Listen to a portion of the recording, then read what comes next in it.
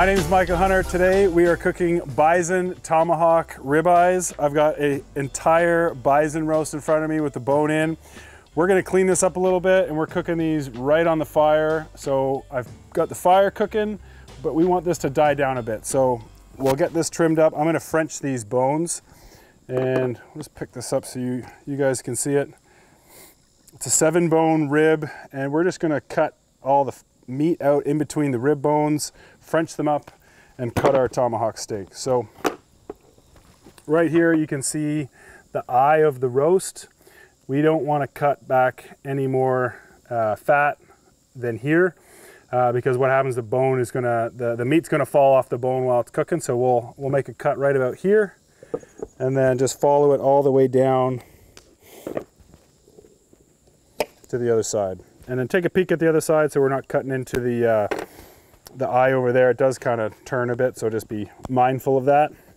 And then we'll just cut this off. And all this stuff is great in burger or in sausage. It's nice and fatty.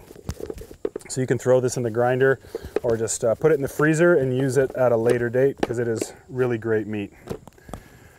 And then from there, we'll go in between the bones and just stop right at our cut.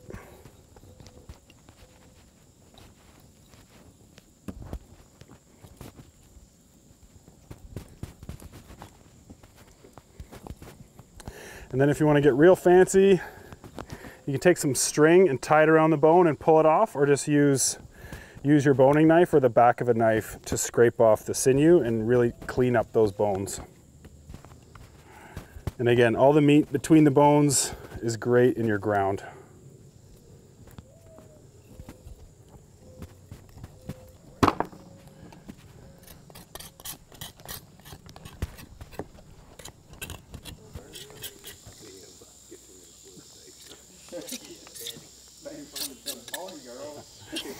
All right, so I've scraped out our bones here and you can see they're nice and shiny.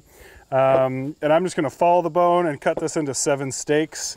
If you want, you could wrap these bones with tin foil. I don't think our flame is gonna burn it, but if you want, that's an option too. So I'm just gonna cut down and follow the bones. The chine bone has been removed. That's a bone that runs all along here, so you can just use your knife and cut straight down.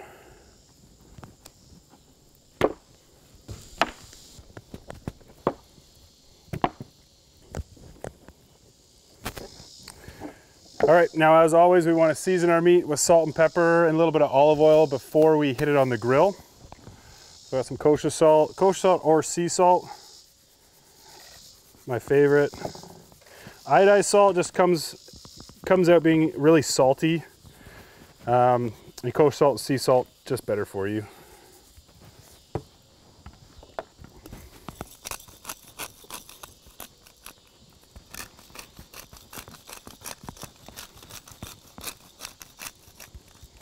And don't be shy with the salt. A piece of meat like this is probably close to 2 pounds, so you can be really generous with the amount of salt.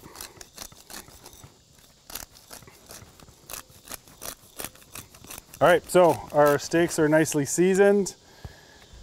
Our coals are looking pretty good. The trick here is they're fat pieces of meat, so the trick is we don't want to burn them because they are gonna take a little bit longer to cook.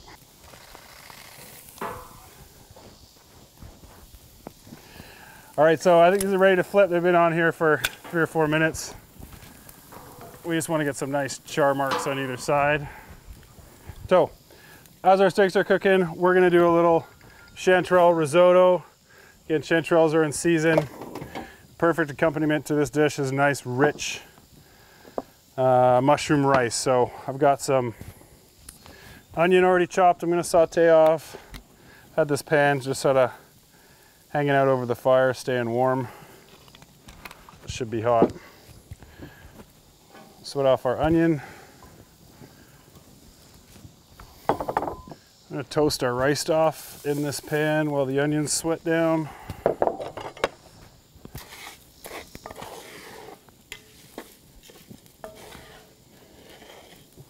Okay, so our rice is toasted off. I'm gonna add our chanterelles. I've just loosely ripped these. So So there's big chunks, small chunks. And these are gonna sweat and shrink a bit, so I've got tons of mushrooms in here. We want this to taste like chanterelles. So my mushrooms are sweating down with the rice. Got some butter in there, some salt, and I'm gonna add some white wine. You wanna add the white wine before the stock, because we're gonna boil off the kind of raw alcohol flavor. If you put the wine in at the end, you're still gonna taste the alcohol and not just the flavor of the wine. So wine first, cook it off, and then we'll add the stock.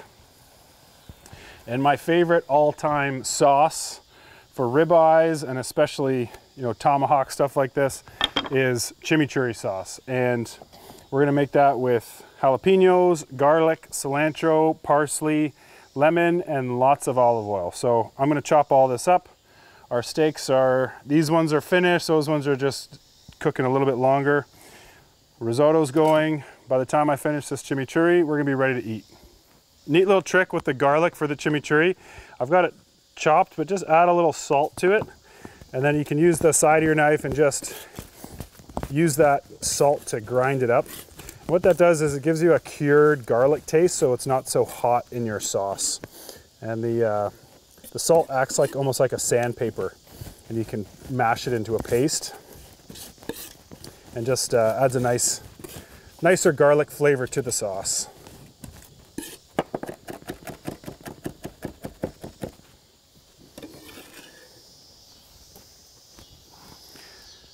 I like to keep the seeds in the jalapenos for the chimichurri, but they might be really hot. If that's not to your taste, feel free to take them out. But I like that heat.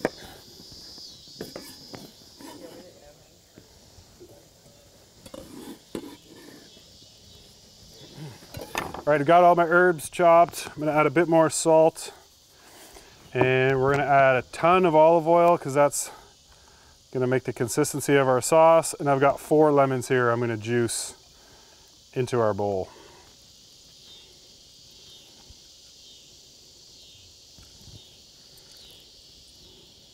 Now that all of my wine has been absorbed into the rice, I'm gonna add my stock.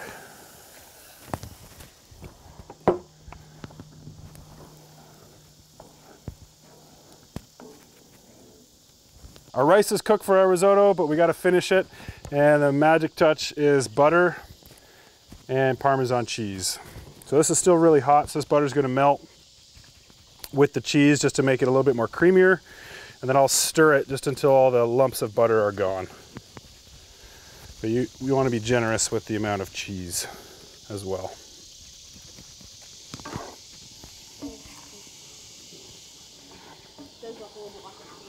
All right, so I can feel that I think these are done, but I like to take my meat for medium rare to about 120 degrees Fahrenheit. And by the time you rest it, it's gonna gain about 10 degrees to finish at around 130 for a perfect medium rare. If you take it off at 130, it's gonna rest over. So always try and pull it off a bit earlier than the standard charts say, because once you pull it off and set it on the counter, it's actually still cooking.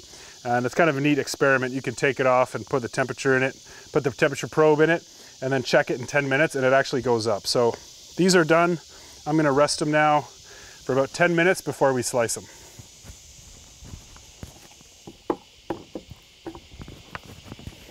Okay, our steak's been rested for 10 minutes. I finished my risotto with some Parmesan cheese and a little bit of basil.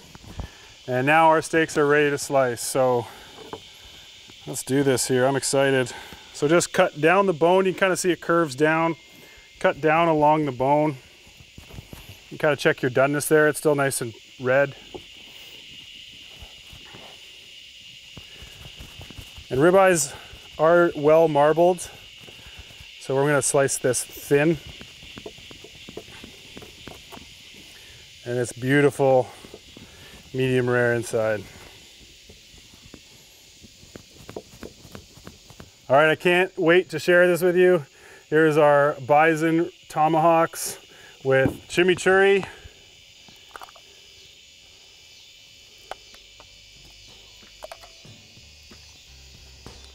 Let's have another look at that. I'm so excited to eat that. Hope you guys enjoy the recipe. Once again, I'm Michael Hunter from Antler Restaurant, Toronto at the Mossy Oak Camp. Enjoy.